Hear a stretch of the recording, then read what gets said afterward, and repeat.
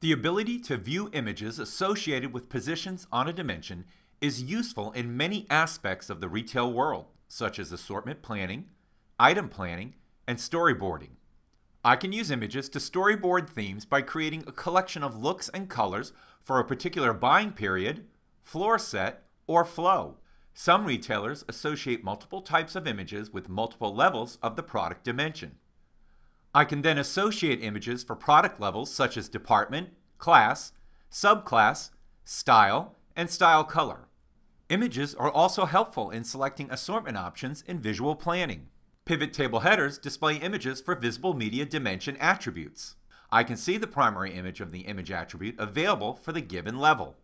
I can right-click on the image and perform the following actions, including View Manage Images, Manage Attributes, Hide Images, and Show Images separately. I can view and manage images.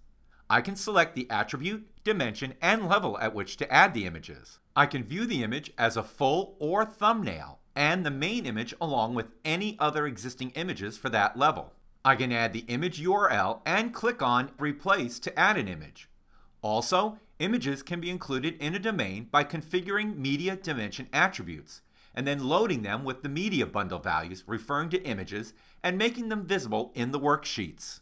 I can resize the image rows and columns in the pivot table and see them persisted so that I don't need to resize them again. If I ever need to hide them, a simple right-click and select Hide Images works quickly.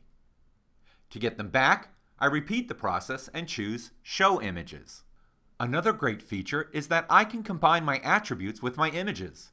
Here, I can right-click on the image and select Show Attributes. Now my images are labeled with the color while I still can scan through my image choices that are on display.